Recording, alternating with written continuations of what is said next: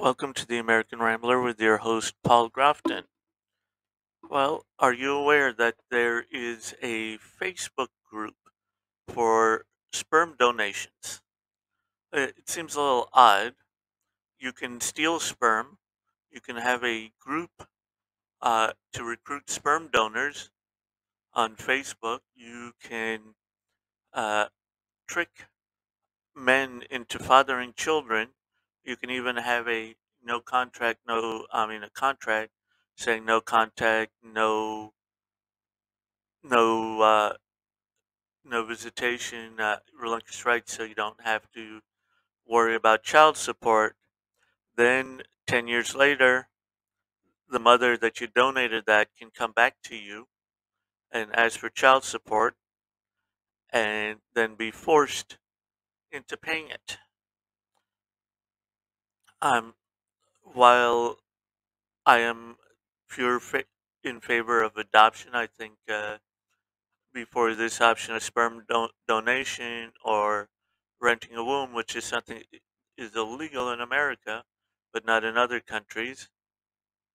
Uh, I believe adoption should come first.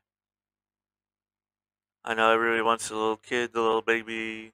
The baby's so cute. But think of it. Can you just imagine avoiding the terrible twos or not having to change a diaper? Elaine Bird wanted a second child. The longing began after a hectic period in 2015 when she cared for three children under the age of 2, her daughter Amber and a relative infant twins. Fortunately, Elaine, a kindergarten teacher in the suburbs of Memphis, liked babies. Years earlier, she fostered several children. At least with infants, there were no midnight calls from the police, no fights in the street. Instead, there were court dates, doctor's appointments, paperwork. Elaine needed more help than Amber's father was willing to give, and after they'd had the twins for a couple of months, she left him. Caring for the children was easier on her own, which doesn't mean it was easy. Oh, really?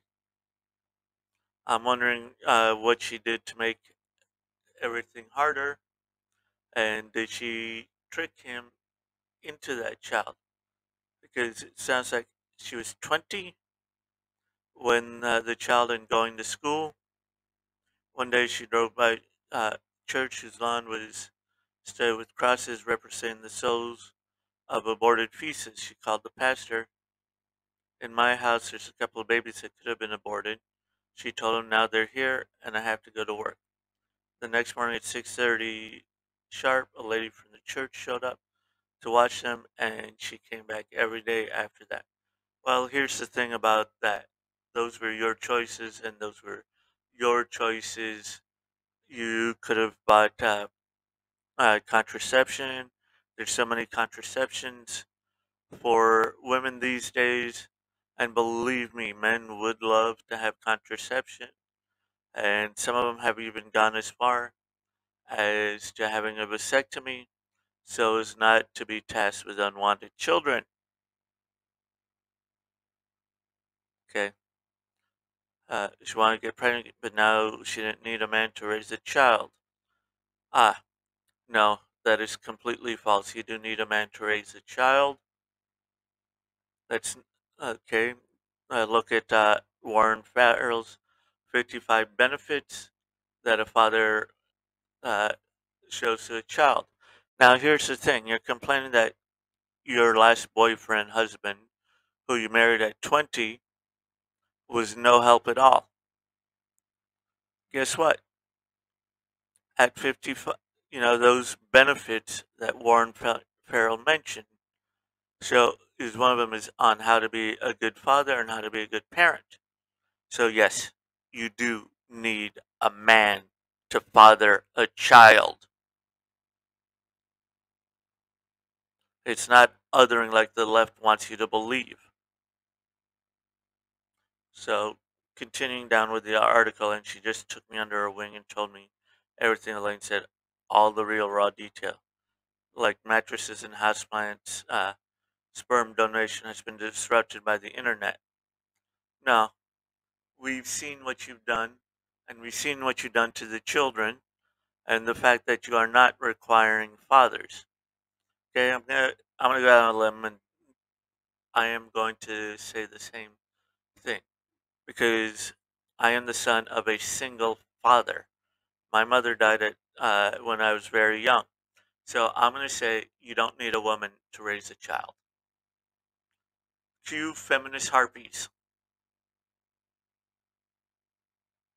They no longer meet the bank's strict standards, and non-white donors have always been underrepresented. I wonder why about that.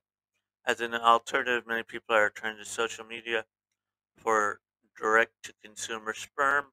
Oh, really? Via Facebook, groups like the USA Sperm Donation, Real Sperm Donors, and Miracle Babies.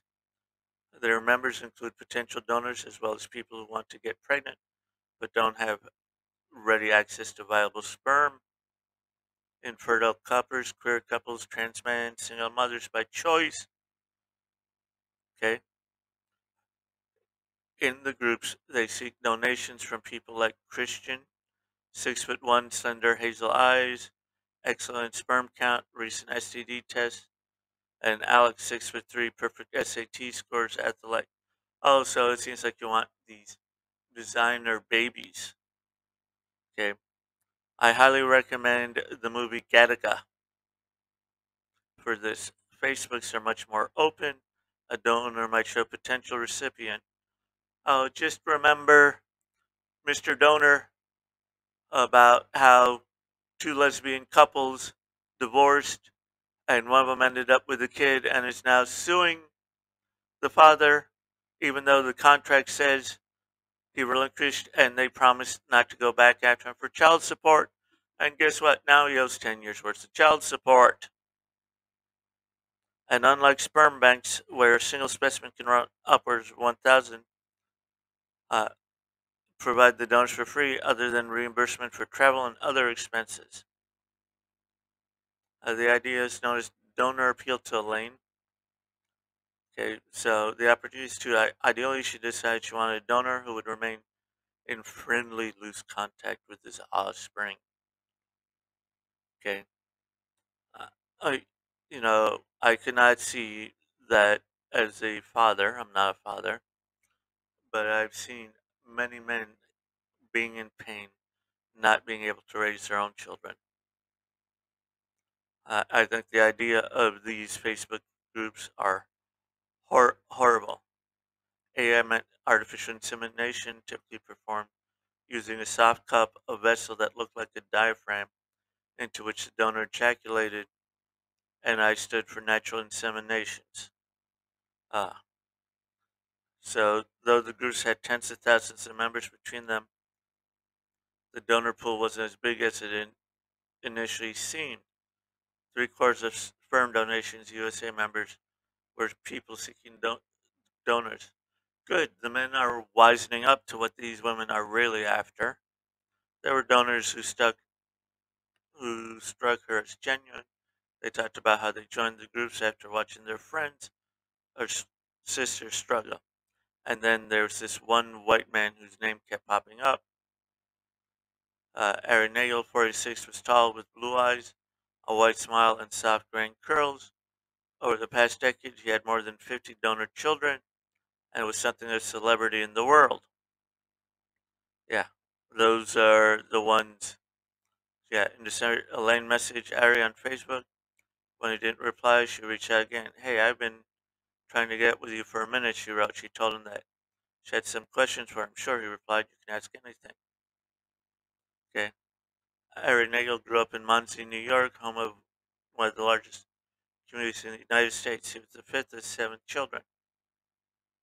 He attended as a boy. Everyone in the class looked exactly like him, while Ashkenazi Orthodox boys seemed confident that they knew how a family was supposed to look and behave.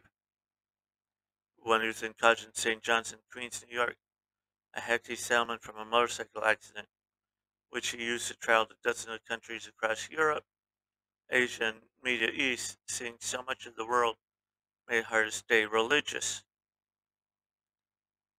So he returned to the city Well, this is the background. When his son was a toddler, Harry saw an ad on Craigslist for a lesbian couple seeking sperm donor. He thought, why not? Maybe he could conceive a daughter too. A few weeks later, a single woman he knew needed a donor and agreed to help out, create a list of donors. So he's like a massive donor. Okay, I guess he's fathered enough children to form a small town. Uh, town. Saying the article is voyeuristic, unflattering, and made a big point out of the fact that some of Eric's donations had happened in public restrooms, and some of the items came off as shallow and trashy. I wouldn't be surprised, me. Okay, so they're trying to say, oh, being a sperm donor to a single mother who's going to later claim a whole bunch of taxpayer resources supported by men who pay 200% of the taxes to this. I'm sorry, but this article is just too long and too cringy to go over the full time, while saying they don't need no man, and then 20 years later, you're going to have the spawn of Karen, and Karen's all over. I put the link in for the very long Esquire article, but what do you think about the sperm donors and the sperm donor groups on Facebook? Don't forget, check below for to order a t-shirt.